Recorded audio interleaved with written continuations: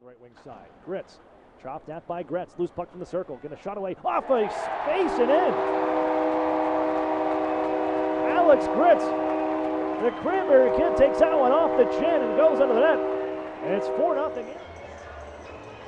The Otters get a header to make it 4-0 with 12.2 seconds left. And things up here in the third. Erie gives it away to Ty Delandra.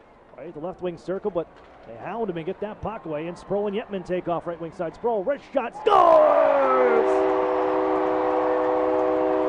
Emmett Sproule from the right wing circle. And the Otters make it 6-0.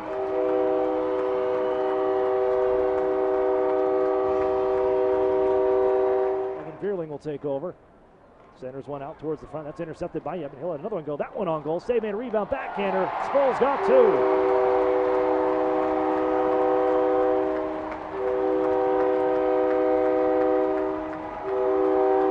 11-1.